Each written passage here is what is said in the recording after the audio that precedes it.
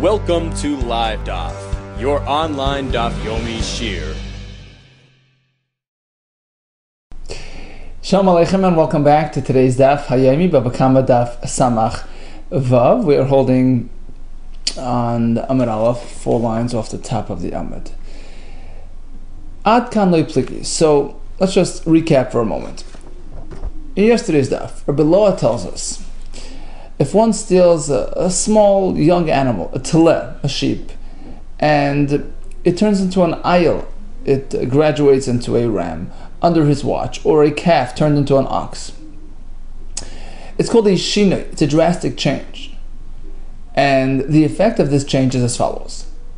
Typically, when a ganav steals an animal and does tvicha and mechira, he either shechts it or he sells it, he pays Bava Kamma 4 or 5 times as much. However, without the tvicha or mechira element, the ganav will pay back a kefil, right? He does double payment. Question: he stole it as a small calf, and now it's a big ox. He does tvicha and mechira. Does he pay the Bava Kamma or not? Rabbi Yehuda tells us no, because there was a shinoi, drastic change that this animal underwent, in which case the ganav in effect was kaina it, to the extent that the animal now identifies with him, it relates to him, and anything done to this animal now, like tvicha and mechira, doesn't relate back to the first owner, in which case it does not trigger Bava Kamma payment. Whereas Rabbi Chanina disagreed, it remains in the past, it still maintains its former identity, it relates to the former owner, in which case the tvicha and mechira is considered like directed at the first owner, and it exacerbates the thievery, and it triggers Bava Kamma. Okay, so that's the question. Shinoi of this type, change, transformation, does that affect the halacha of Bava Kamma or not? Okay, that was yesterday's sugi. Says the Gemara 4 lines off the top. Ad kan loy pligi. Now it seems that the machlekes between these two shitas is merely Ela Damar Savar Shinui Koina. One shita holds that the drastic change affects the whole status. It is now considered the ganav's animal, right? To the extent that there's no Bava Kamma. Mar Savar in Shinui Koina. The other shita disagrees. It still maintains its former status. It still relates to the former owner, in which case Bava Kamma will get triggered by a tvicha mechir. Okay, but all agree, the ganav is somewhat liable. He pays the kefil, right? Based on which value? Former value or current value? Aval linyan shlumi, when it comes to setting the fees, setting the value, which value do we work with? Former or current? All seem to agree that whatever he will pay, let's say the kefil, it's based on its former value when he actually stole the animal. Diktani, because the halacha was said, right? The brisa, right? That Rabbi Chanina quoted, right? Said mishalim tashlum kefil, tashlum Bava Kamma ke'ein sheganav. It's all based on the value of the animal at the time of the geneva. Right? But that's inconsistent with Rav in yesterday's DAF, who tells us that when it comes to the extra penalty payments, it's all about current value.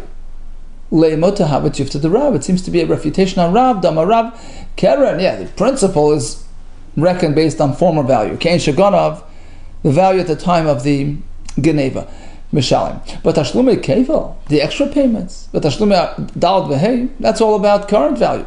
Kish Asamad Bedin. Right? Because, basically now is when the bezdin is crafting this new payment, you work based on current value. And here we say that all payments are based on the value of the animal at the time of the geneva. Amarava, guess what? It depends what he chooses to pay. If the ganav pays teloim, he'll pay the actual sheep. He'll buy a sheep and pay it back. So that is reckoned kedemikara based on the value of the sheep at the time of the geneva. Because basically, he says, look, I stole a sheep, here's a sheep back. Okay, pretty fair. But damim kishel achshav. Whereas if he chooses to pay, money instead of the actual animal, so that's reckoned with current value. He's responsible, to pay the higher price if it went up, since then. Okay, but when it comes to actually paying back an animal, he can say, look, he can claim, I took an animal, here's your animal back. So therefore he doesn't have to add, despite the fact that the animal that he stole today is worth way more. It doesn't matter, because I took a teleh, here's a teleh back. Amar Rabba. This whole discussion regarding a teleh turning into an ayil, an egel graduating into a shur, the reason why there's a dispute is because it's a shina de memela. It happened on its own. It's a natural, progression. But a shinoi biodayim, something which the Ganav actually does. He takes a piece of raw lumber and fashions it into a desk, right? Amar Rabbi, shinoi koina. This type of shinoi certainly is koina. It makes it the Ganav's, in which case he doesn't have to repay, the actual material that he took. We allow him to pay back value, to compensate with money. This idea of shinoi koina is very well rooted. Ksiva, it's based on a pasuk, v'tanina, and also based on a Mishnah. Ksiva, where's the pasuk? Return the item that you stole. Mata malem asher gazal. Why add this, expression asher gazal? Obviously, you're going to pay what you stole. Im ke'ein shegazal. So we learn like this: if the item that you stole still looks like it did when you stole it, im ke'ein shegazal yachzor. You have to return the actual material. If it underwent a drastic change, it looks like something else, it was crafted into a piece of furniture, then you're not responsible to pay the actual material. But you don't have to, disassemble the furniture. Rather, damim ba'alma ba'ishluma, you just pay value. You just pay him off what he took. Tanina, we have a Mishnah as well. Hagoyzel eitzim asan kelim. He stole wood, he turned into utensils, into furniture. Tzemer, he stole wool. Vasan begadim.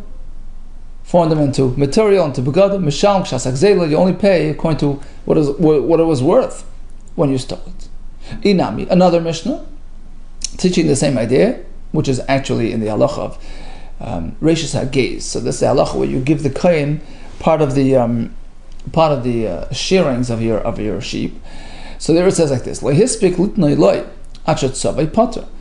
By the time he decided to give it to the kohen, it was already dyed, it was already transformed into your pater. Al mashinu kohen, that clearly tells us that the shinui that the item undergoes makes it yours. So shinui helps you acquire. What about yiush? A totally new aspect of disengagement called yiush.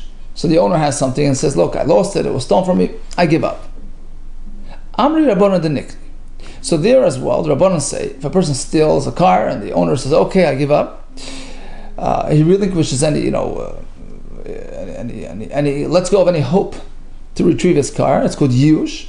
Rabbanan there as well say that just like by shinoi, it generates a kinyan to the ganav. The ganav sort of acquires it and no longer has to repay the actual item, rather only the value in lieu of the item. Yiush as well. Even if there was no drastic change in terms of the physical properties of the item, but if there was yiush, where the owner sort of disengaged, mentally, emotionally disengaged, so there as well, Amar Rabbanan, Nikra Rabbanan maintain that the ganav is koina and only has to compensate for the actual thing. When it comes to shinoi, we know it's min ha-Torah, it's a pasuk. What about yiush? Is it based on the Torah, or is it only takana de Rabbanan to make it easier for the ganav, to encourage ganav to do teshuvah? Now that all they need to do is write a check, it makes it easier. So that's the question: is it deraisa or the Rabbanan?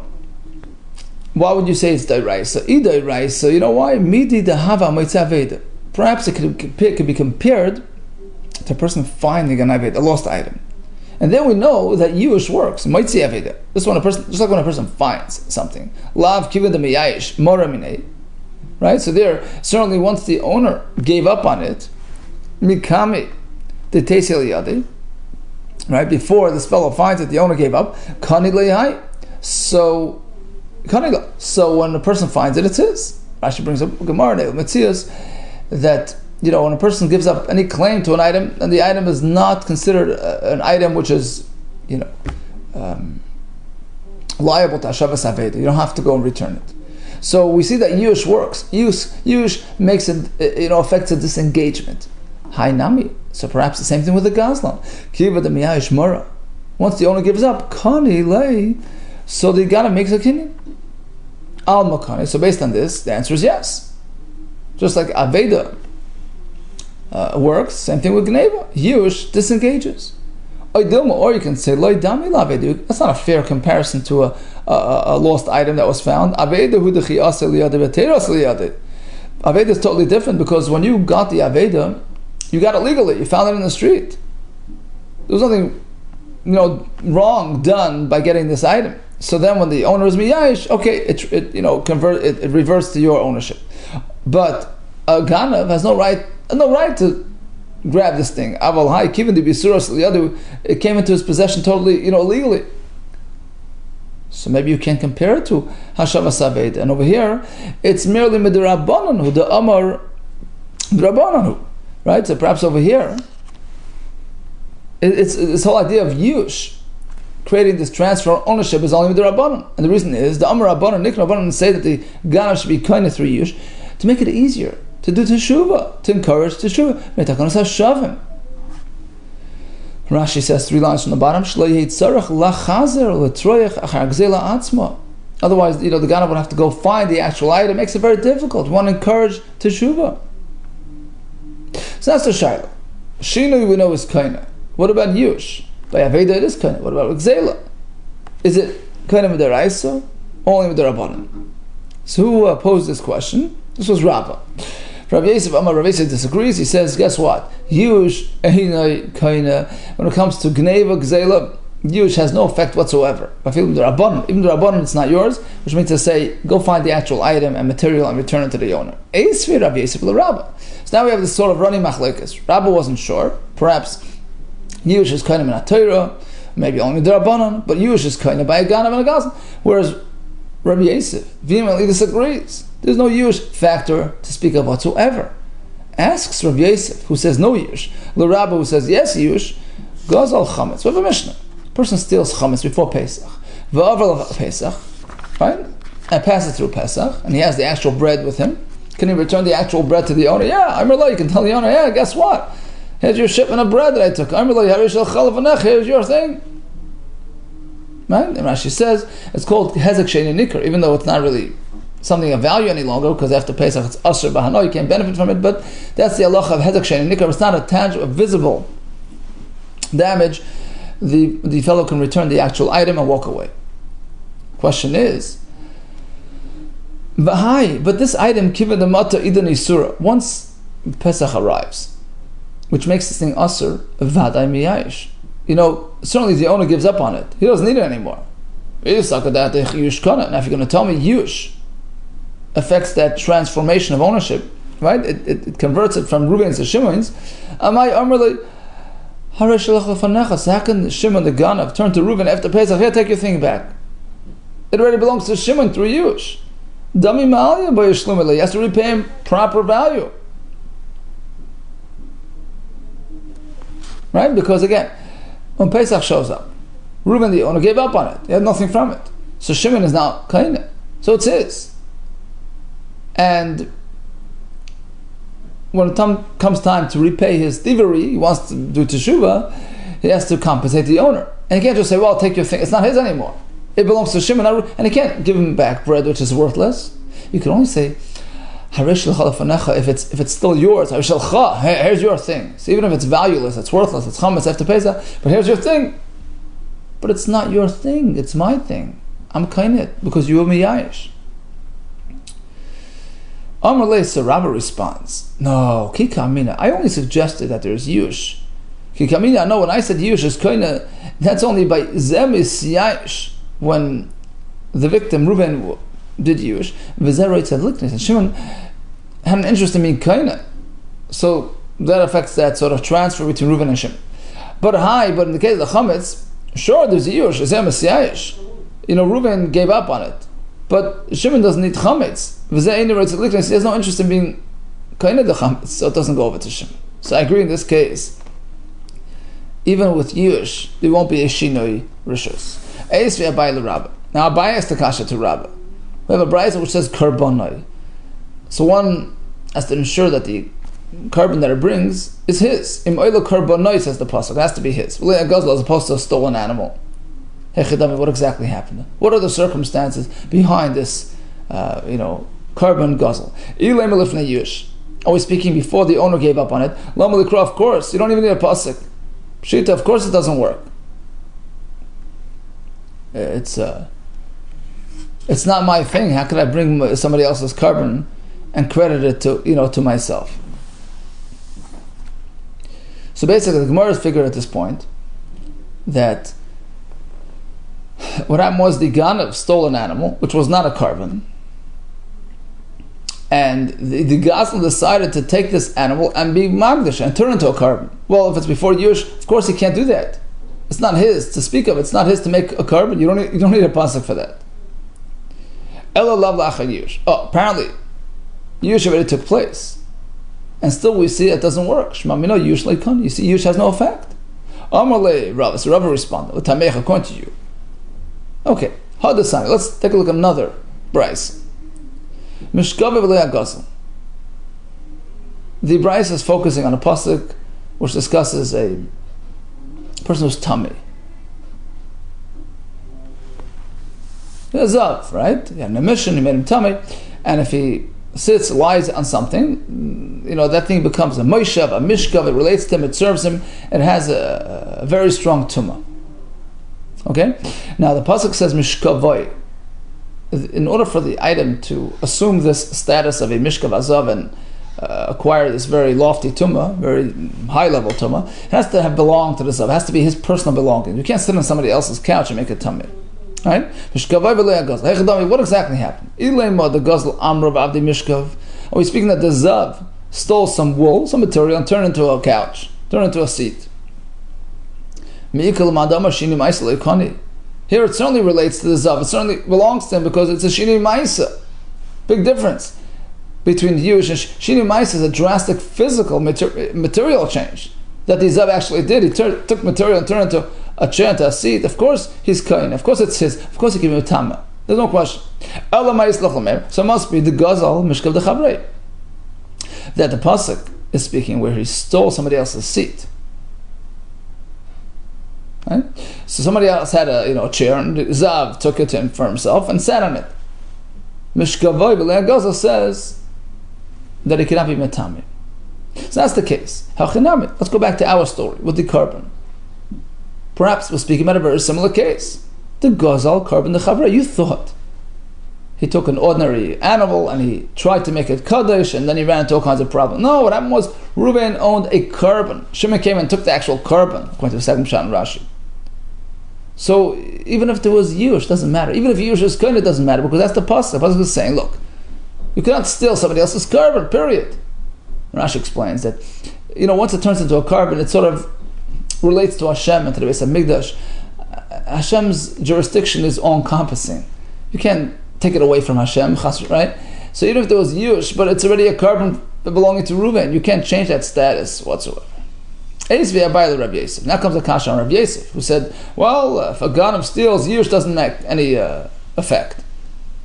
I'm going to prove that Yush has an effect. Even by Geneva.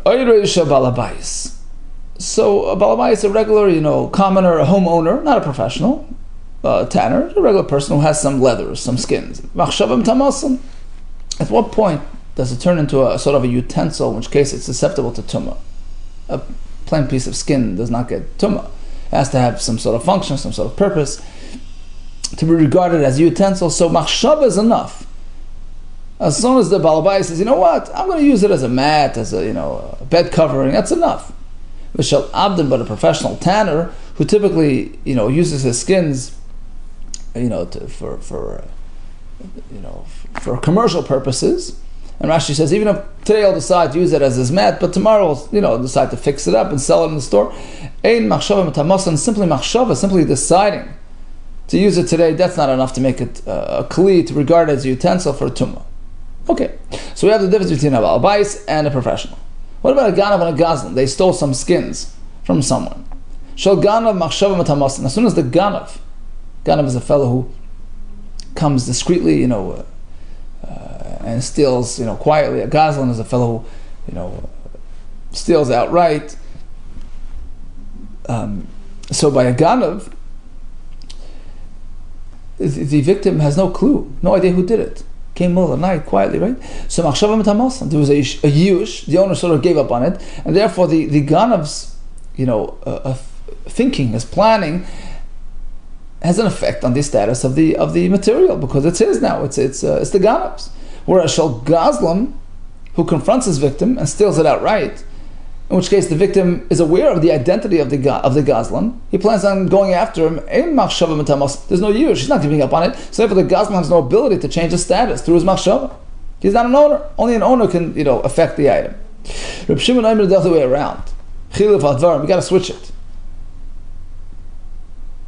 A person is more likely to give up by a gazlan who actually confronted him outright. Right? Shal gazlan machshava mitamasan. So when it comes to a gazlan, if the gazlan had a machshava to now use it as a mat, he is regarded as the owner. Because in the case of a gazlan, the former owner gave up on it. He has no plans on going after the gazlan. Right? Shal gazlan machshava mitamasan.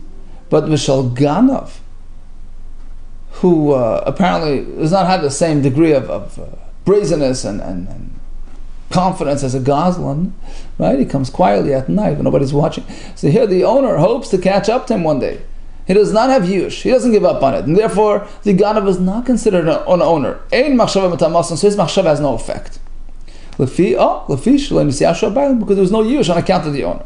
Bottom line, the Shema we prove from here that yush is a big factor at play when it comes to a ganav and a gazlan. Yush kana. That's a kasha Rabbi Yosef. It says we don't reckon with yush by ganav and gazlan. Amar leich, my skin was speaking.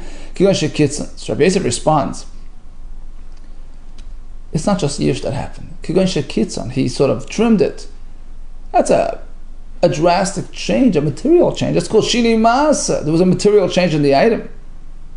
So all agree when there's a shini masa with a yush, of course, that affects change of ownership. Maskef la Rabba Rav Chanun.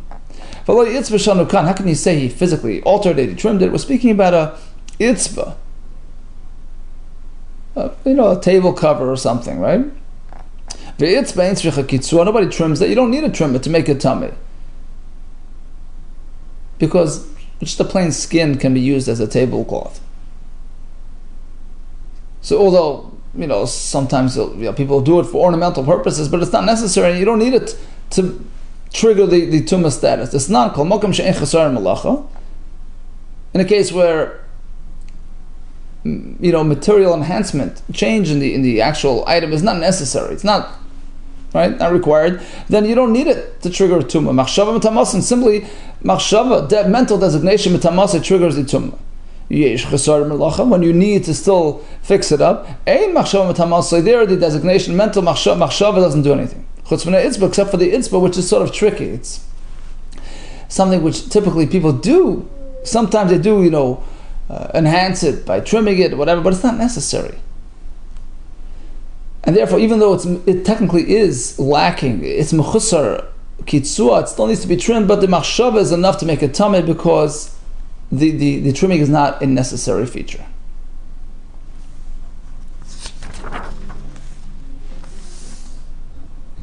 So the question is that if we are speaking about a tablecloth, a table covering, which doesn't need this masa to make it usable, so even if the ganav, you're telling me the ganav did this sort of trim, he trimmed it, he changed it, if it's not needed, if it's not necessary, that's not considered a shini masa. He hasn't really transformed the item. The item was perfectly fine without it, and without him, and without his input. So bottom line is that it seems that the only reason why there was a sort of transfer of ownership, which empowered and enabled the ganav and the gazlan to affect the tumah status, to trigger the tumah, is because of yush. Shini masa here is a non-factor. So apparently you see yush is kohen. Elama Rava says like this. You're right. Hi Milsa, this question kashiba Rabba Lirav Yosef or Virav Yosef. Rabba had asked Rav Yosef. They had this difficulty, this thing outstanding for 22 years. Esrim v'tartin shnim v'li'ifrika wasn't resolved. It's a good kasha. Ad Yosef, Rav Yosef Beresh. Until when? Rav Yosef, after Rabbi's passing, Rav Yosef became the Rosh HaYeshiva, and then he had to after the Shemayu Park, and he found an answer. Again, the question was, according to Rav Yosef, Shinui does not change his status when it comes to a Ganav, and a God doesn't give it to him. He's not kind of through it. So why over here? By the skins, by the leathers used as tablecloths, we say the Yush works. Uparkin answers like this. In addition to Yush, there's another factor. Fine, not Shini Maisa, we already nixed that, but there is another type of Shinui, another type of change, a very serious change of name. It underwent a name change, a function change. Shini Hashem, it turned from a skin to a tablecloth. Kishini Masadam, it's regarded like a physical change. A name change is a functional change, a change of essence. Shini Maisa my time. Why, when something undergoes a physical change, do we say it works? Hasam. Mikore it's mashta kelim. Initially they were just, let's say raw wood, now turned into a piece of furniture. It's a drastic change. It's a visible change. Well, guess what? Shini Hashem Nami. When something goes through a name change, a designation change, a functional change, that's just as drastic and just as significant. Mikora korle mashcha. Initially it was called a piece of leather, a piece of skin, vashta avarza. Now, avarza, Rashi says, is Aramaic for a tablecloth. It turned into a tablecloth. That's a serious transformation. So that gives it to the Gazlan. So it's not just because of the Yush. It's because it went through this Shini Hashem. So bottom, let's just recap the DAF before you just conclude another few lines, but let's just recap. The bottom line is, if something goes through a Shini Ma'aseh, which was necessary to be done, then we call that a Shini, which is Kaineh. What does Kaineh mean? The Gazlan sort of acquires it to the extent that he can affect its status, to the extent that perhaps it affects his payments of basically he doesn't have to look for the actual item. He can repay the owner, the value. That's enough, etc. What about a shinu de memela? It went from a sheep to a ram, so something which happened naturally, natural progression. There is a machlekes amarayim, whether that's considered shinui. Then we have Shinui Hashem, which we just concluded is regarded like Shinui Maisa, just as drastic, and then Yush on itself, well, that's a question. Okay, so one more question. In fact, the Gemara, Havahai Bari Morish, you tell me Shinui Hashem is something to be reckoned with. It's so significant that it affects a change of ownership. Bari Morish. What about the story with the beam?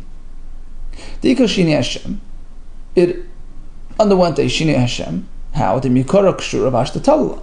Initially it was called a beam, and now it's called part of the roof, a joist on the ceiling.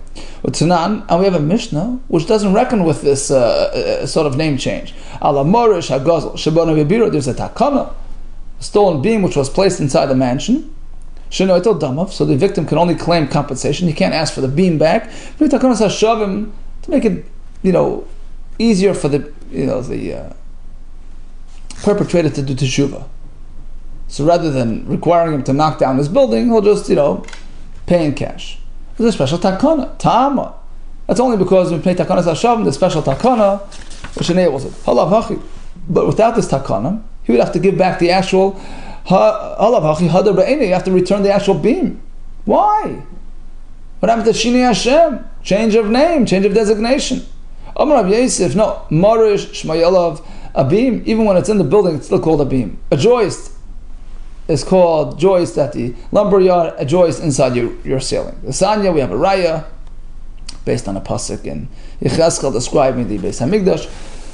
Tzlois habayis, and what does that mean? Elam hamalatatin. It's like the trim, the casing around the doors and the windows. But even what is that? Elam marishos, these are the beams, the joists. So clearly they're called Marishas even once they're built in. So apparently it's not really called a Shini Hashem, and if not for the special Takanas Hashavim, you would have to return the actual joist, the actual beam. Reb Zera, I'll give you a new teretz. Why it doesn't work by the beam. Shino Echazil Briyasai. B'Shinui Hashem lehav shinui. The reason why he's not kind of the beam is because even, let's say, Shinui Hashem is drastic enough to make it his, but let's say they demolished the house. So this joist, which sort of was now called a part of the building, it goes back, it reverts back to its earlier name. That's called a beam. Once again. So that apparently that's not even though it underwent a Shinui Hashem, it's not a permanent change. It's Shinui Hashem, which is Chayzel B'Riyasa, which reverts back to its original name. And therefore, it's not sufficient for a kinyan of a gazlan, as opposed to the skins and the leathers there. Rashi says, once it turns into a tablecloth, nobody's ever going to call it a skin again. Okay, we'll continue with Hashem tomorrow. All the best to you, and Atzlacha Rabbah.